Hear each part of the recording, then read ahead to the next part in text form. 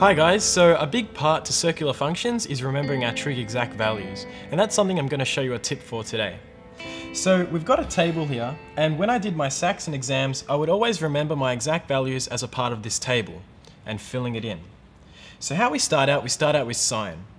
And we have a little pattern to remembering sine, and that is, the values of sine are going to be root 0 on 2, root 1 on 2, root 2 on 2, root 3 on 2, and root 4 on 2.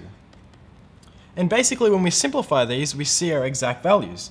The first one is going to be 0, the next one is going to be 1/2, the next one is 1 on root 2,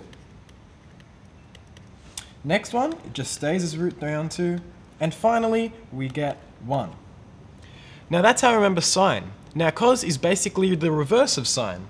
So we start out with 1, then we have root 3 on 2, then 1 on root 2, then 1/2, then 0. Now tan is a bit different. How I remember tan is kind of an unconventional way, but the way I do it worked for me. For the first tan value, when the angle is 0, we have sine on cos, 0 on 1. So 0 on 1 is just going to be 0. Then you just have to remember the next value as being 1 on root 3, then the next one's 1, and the next one's root 3. So we have 1 on root 3 here, and then it's sort of like 1 on root 3. And that's how I remembered it.